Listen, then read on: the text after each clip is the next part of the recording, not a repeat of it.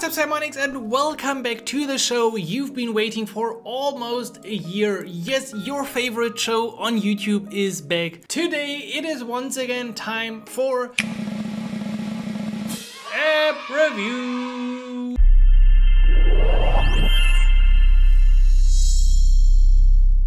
As always, I will review 3 of your applications that you submitted like half a year ago. I don't know, I found them somewhere in my notes. As far as I know, all 3 applications are Ionic applications, but in the future, since we opened up the Simonics community, you could probably also submit your Flutter applications or your React Native applications. I'm interested in everything. Just leave me a link to your App Store link, to the Play Store link, or to anything else you got, and tell me the technology. You can also tweet me or send me an email, because we're gonna do this format now more often, because I know you really enjoyed the format in the past, and I actually also enjoyed reviewing your application. So today we're gonna look at a quiz Logik Duell application, we're gonna look at a book tracking application, and at a bingo application, and I'm pretty sure we're gonna find something interesting in each of those applications. To make sure you never miss a video in the future, make sure you hit that subscribe button and also give the video a like, because it's gonna be an epic video, I can promise you. And now let's dive into today's app review.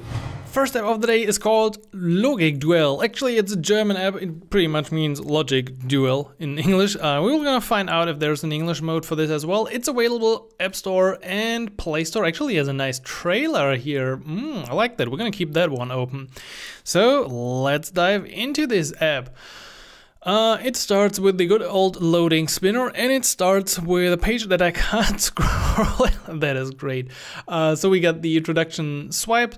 I like it if it's not like the boring just swipes and it just like this rounded thing here. This already makes it a bit better, including with that button. So more than just brain training. Actually, it is in English. Nice, that's good. How are your skills?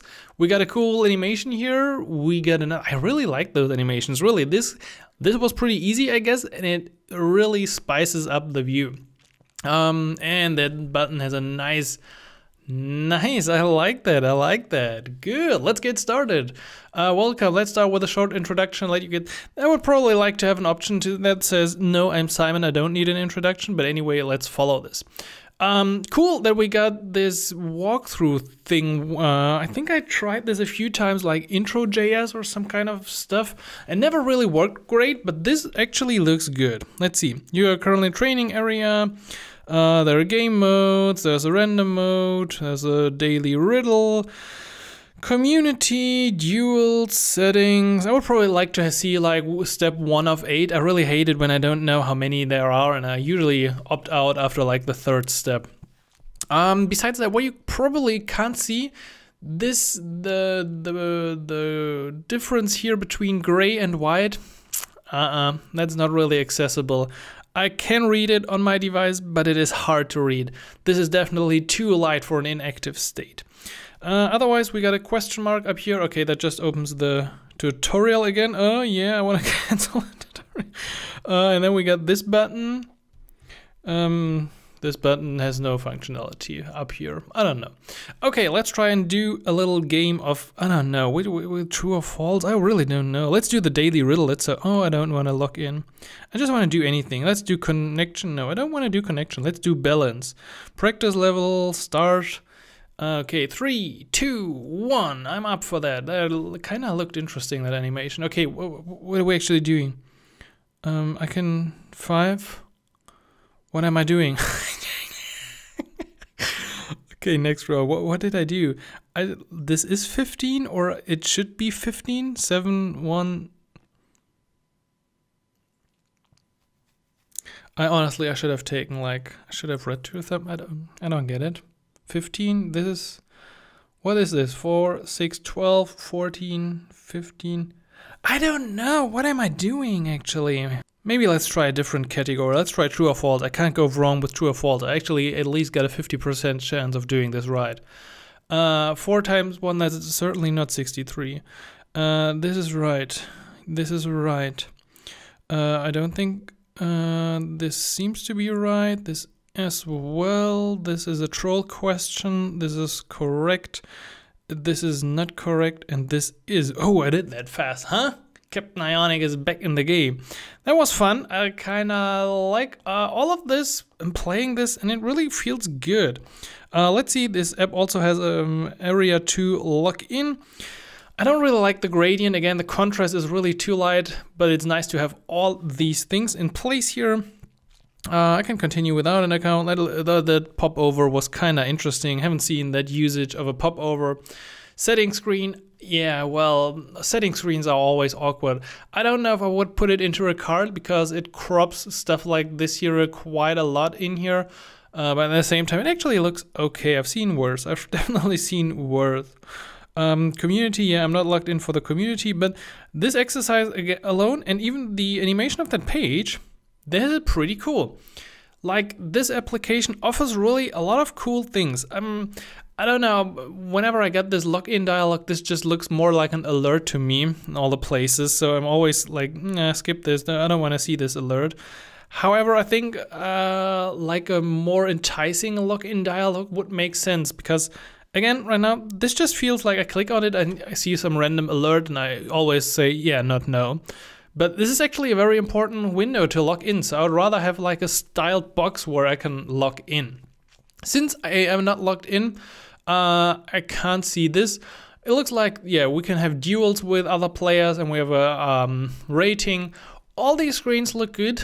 Maybe a bit too rounded in my eyes, but this is just a general thing. Overall, I can also change my mode. Let's see. Well, this is not the mode. This is a cool mode. Nice. I like it. This tab, or should this be wide? I don't know. But this app is definitely cool. I like the modes.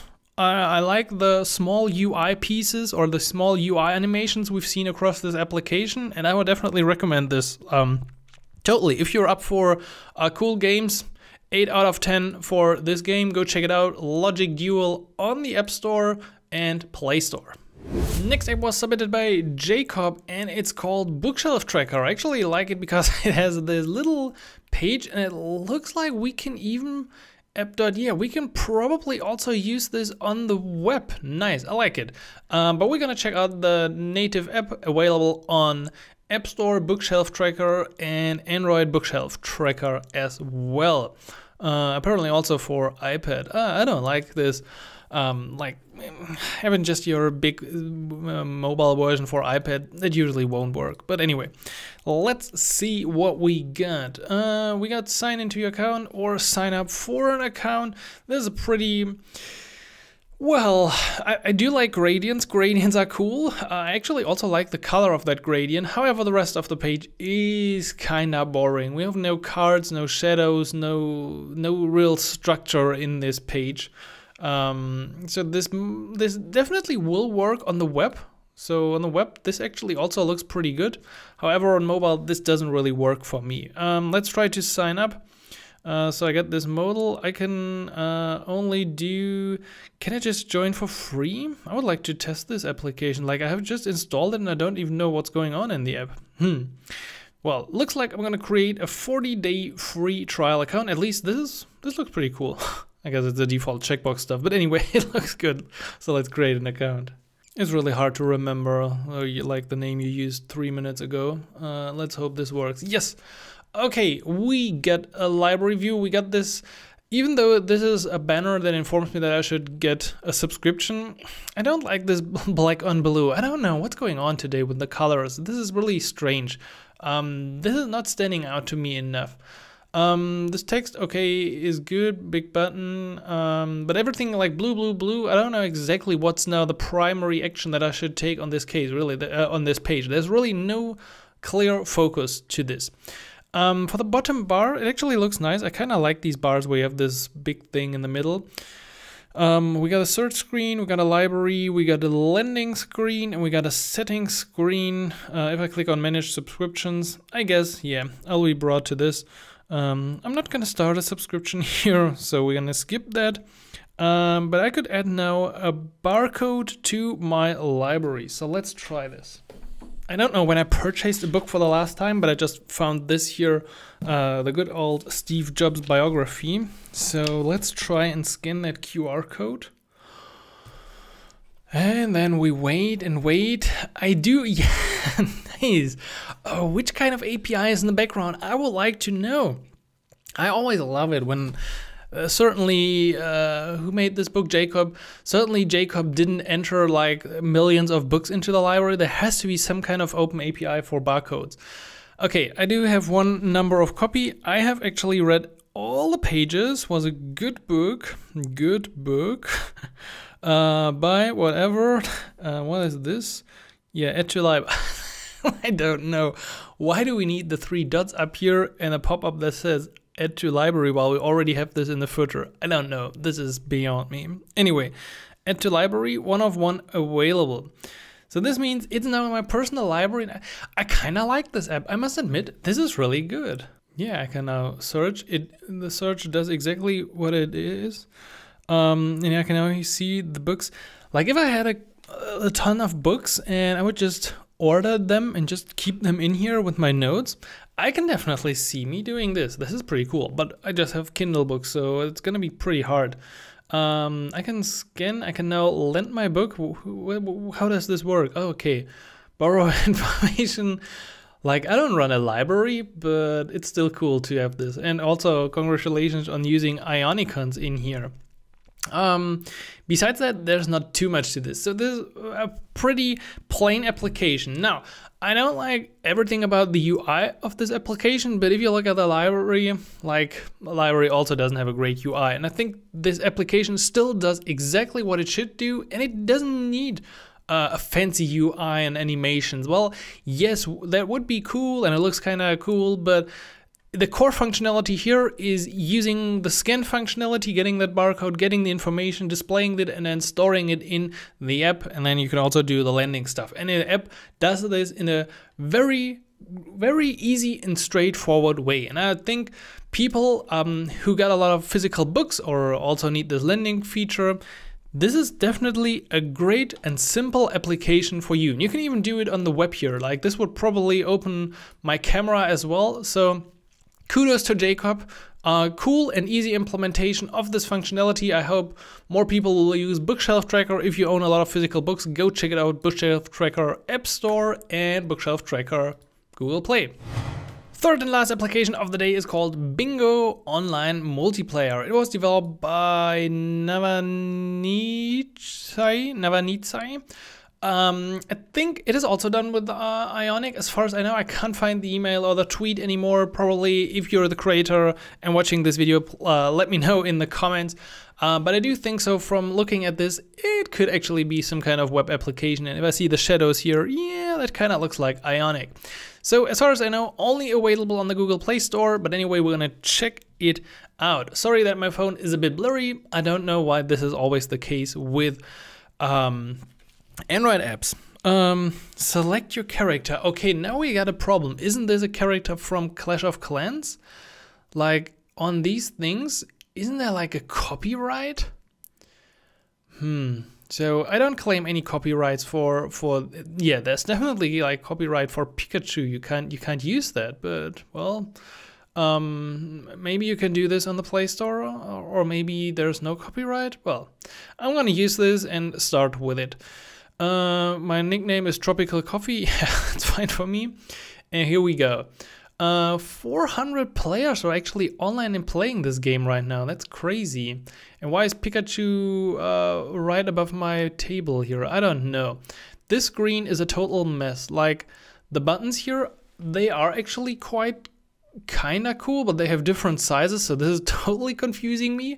We got a share button at the side. We got Pikachu above the calendar. We got something that looks like a badge up here and another badge without a number up here. And we have a very custom tab bar. Okay, this is totally confusing me. Okay, let's see. This is the leaderboard, or at least it was the leaderboard for a short second, and I did activate the home screen again. And I do have my personal screen. Well, it looks like we have no activation states for those buttons. It's a bit pieced together in different places. Like here we got this gradient red card that looks a bit like Tailwind CSS. Then we got this, which I don't know, is okay, but then also pull to refresh isn't working. Let's see if we can just play this. I was really interested in this because it looks quite cool and it has 50k plus downloads, so I'm not sure what's going on here. Let's see how we can actually get into the game. Welcome. Enter a number in the search bar to start a game or join an ongoing game. I will just join a game. I actually don't know how you play bingo. Like, what do I have to do? I can now chat with the players. Oh, it's not my turn. But I like that there's something floating around in the background. And I really like that it's a multiplayer. I always wanted to build a little multiplayer game. I think it's actually not too hard if you sync the states through like Supabase or Firebase. That should be possible.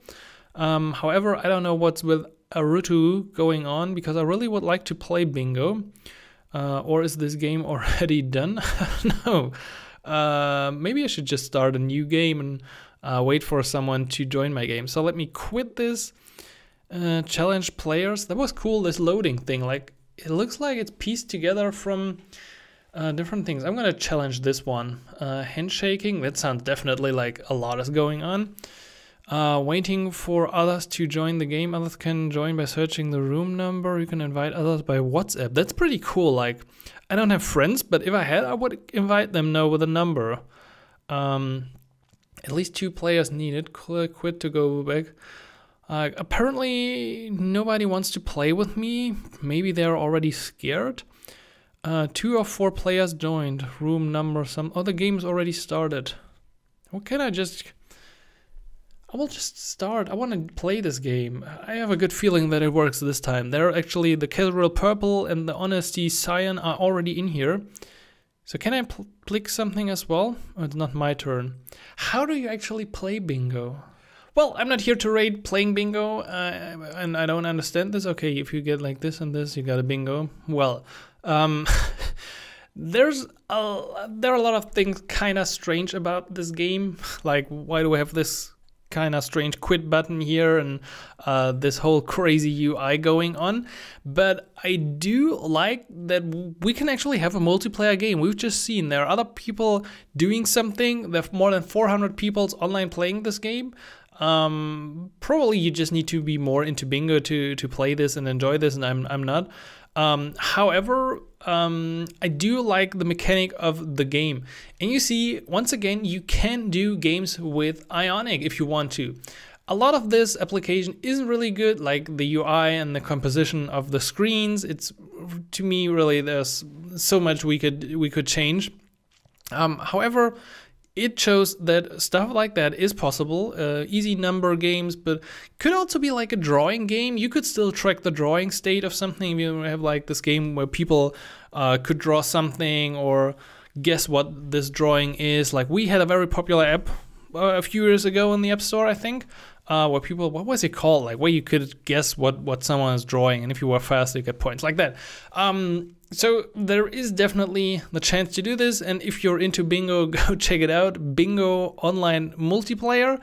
And if the creator, if Navanitsai, joins this video, please let us know how you've built this. I would really be interested in this, and maybe we could have a little tutorial on building a multiplayer game with Ionic in the future. Alright, and that's it for today's app review episode. I hope you enjoyed it, and I hope you enjoyed that the show is now finally back. Please leave your apps in the comments, because I'm already looking for cool and great applications for the next review. Again, could be Ionic, could be React Native, could be Flutter, or maybe even native iOS and Swift. Well, maybe. Just leave something in the comments and I'm gonna check it out. Anyway, if you liked it, hit the subscribe button, hit the like button, and you will get notified about the future videos. And I'm gonna hopefully catch you in one of the next videos. And until then, of course, happy coding, Simon.